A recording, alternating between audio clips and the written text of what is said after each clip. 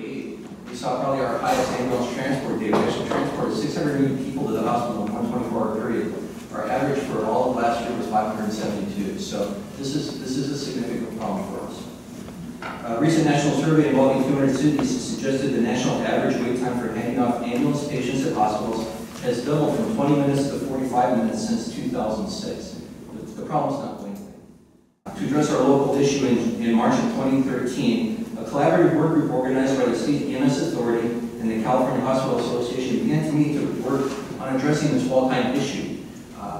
You know, if we were driving very fast in our sports car previously, we're kind of redlined right now when it comes to providing ambulance transport capabilities for our public. So it's very important that if we have these issues like ambulance fall time, that if we can make it as efficient as possible, it obviously helps protect our communities.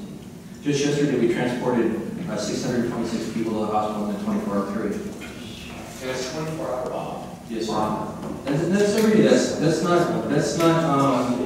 not extraordinary. And my point is that for us, we're the largest water-based ambulance provider in the state of California. This is big business. Okay.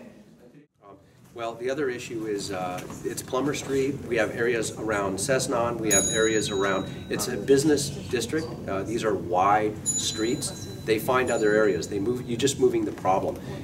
These kids, if you will, and some of them are even adults, are spending a lot of money to seriously modify their vehicles.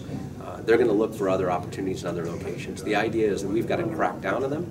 We have to go after them. We have to impound those vehicles and when they cause these types of crimes, and teach them a lesson.